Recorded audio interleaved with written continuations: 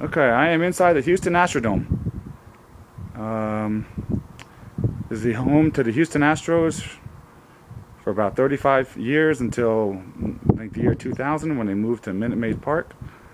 And also the home to the Houston Oilers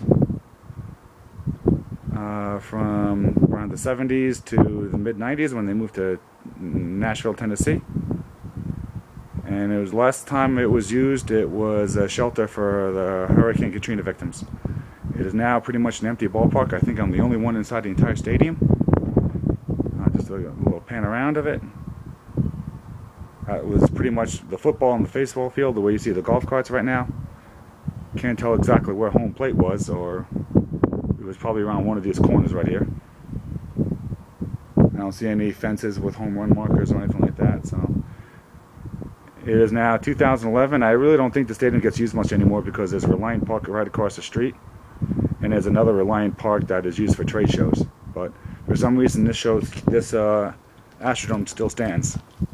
I think it's mostly for storage and other things like that. But you actually see the sun going through this roof. This is not a solid roof. The sun actually peeks through here, and the lights go on at night.